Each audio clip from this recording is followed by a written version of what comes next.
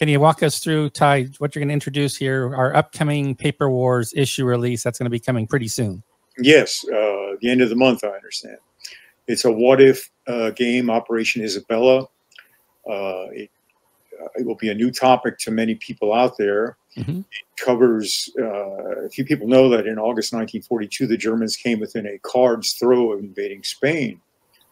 And this has only been covered in the hobby. I believe there was a scenario in one of the WWII Europa games and an old 3W game from the early 80s, none of which were really based on the historical reality of the time.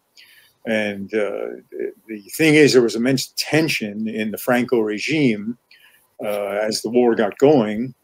For instance, when Barbarossa began, they put out a call for 18,000 volunteers to form the Spanish Blue Division. Within 3 days, they had something like 8 times that number of people came forward because there was very, very deep anti-communist sentiment in Spain, because it was only Stalin's intervention in it that had made the Civil War last so long and be so bloody. So there was plenty of people in Spain looking for revenge. And so there was a faction within Franco's phalangist party to join the Axis and really get into that war.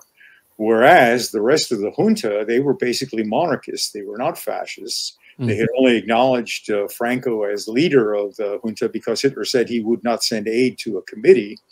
And so he forced them to adopt the Euro principle, that is, rule by one man, and he picked Franco. And so there was this tension between the Carlists and the fascist phalangists, and this was coming to a head.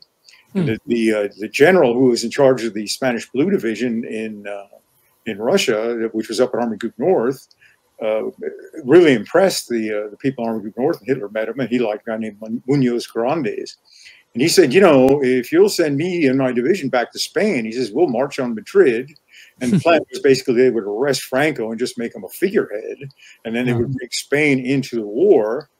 And he said, at most, you're going to need to send a few divisions in to back my play.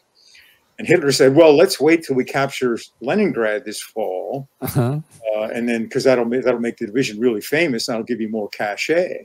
Well, of course, they never launched that attack because the Russians knew what was coming. They kept aborting it. But anyway, Grandes said, let's just go ahead and do it anyway. But Hitler, on September 8th, the Sixth Army broke into Stalingrad, and Hitler became totally transfixed with the events on the Volga. Yep. That's for sure.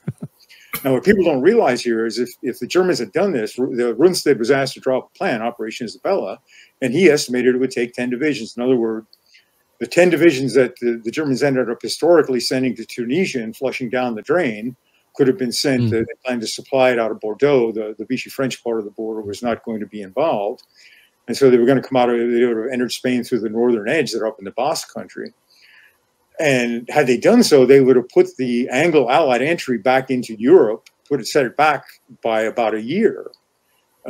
Because with the Germans rolling into Spain, the Allies would have had to intervene there simply in order to prevent the Luftwaffe and the Kriegsmarine from seizing a whole bunch of excellent aero-naval bases from which they could have really prosecuted the war in the Atlantic. And so, in other words, Operation Torch would have been canceled inescapably, and the Allies would have had to land there. And so you get this real wild and woolly campaign. The Allies come ashore with the forces that historically they had a quarter year later for Torch, and the Germans come in with 5th Panzer Army. And the Allied player can really shape the game at the beginning, because if he lands on the North Coast, he's immediately in a battle with 5th Panzer Army that basically looks the ferocity of the Kursk operation minus the fortifications. Or if he lands down in the southwest, that secures Gibraltar, but then it's a long slog to get to Madrid. And the idea is you want to get to Madrid, because if they get to Madrid, they can claim the reestablishment of the Republic and start recruiting Spanish on the Allied side and everything. So, yeah. Are there options for the approach for the player? Oh, yeah. The Allies, they have total sea superiority, so they can land anywhere from the North Coast down to Portugal. They can bring Portugal into the war.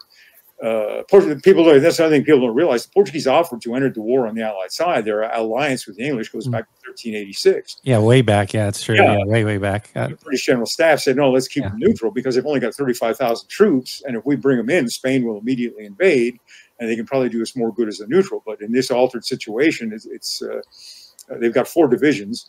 And so it's an option. And Gibraltar plays a big role in the game, and like I said, the big prize is Madrid, because whoever gets to Madrid can then declare their own republic. And the hallmark of the game is savage combat action and whip snake maneuver, which, as everyone here knows, is the hallmark of my design approach. Yeah. As is known both here in Christendom and as far east as Cathay and Sacred Depon. So that's the whole summary of the game there.